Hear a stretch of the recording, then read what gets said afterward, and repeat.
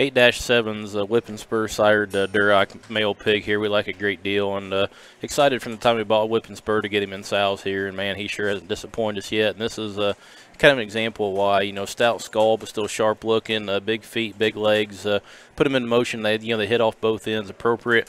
That's a short background bodied one that's again, the right kind of muscle, right kind of length of hip, I think, to be a really good kind of show bearer. 8-7 is one we like a great deal, and you need to as well.